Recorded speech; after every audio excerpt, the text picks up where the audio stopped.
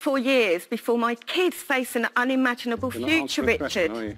And you're not asking the right questions. 3 to 4 years. That's my decision, to be honest with you. Is it because you're heartless or too scared to look at the reality of our situation? I'm genuinely perplexed why journalists are not asking. And that is the question. Sorry, can I just catch him with a question? I wonder if what we're talking really about here, it's the moral dimension, isn't it? This is an entertainment show. It's completely fictional, and it's aimed at mostly young people. But it's all pretend.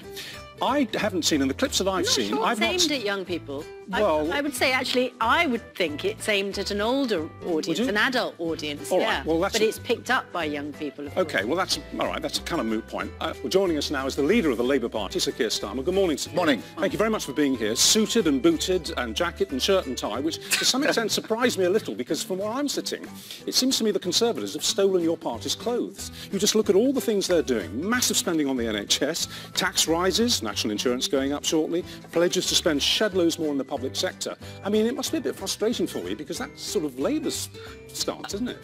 It most certainly is. Hiya. Good morning. Good morning. It's just gone 6:30. Welcome to the programme, especially if you're watching, let's say, online from Portugal.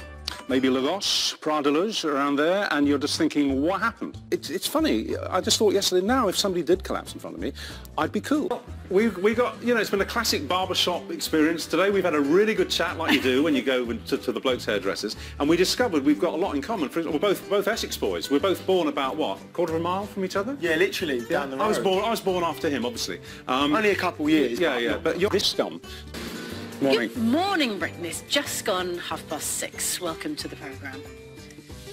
Look, my arms are not disappearing into cyberspace. We are actually literally sitting next to each other again for the first time in 2 years. This is... It's actually quite discombobulating. It is a bit, isn't it? Should we go back to the way we were? Yeah. I feel a bit more comfortable. Yeah. One more time. If your daughter, say... So you're focusing on the individual. All of our children are in trouble. You...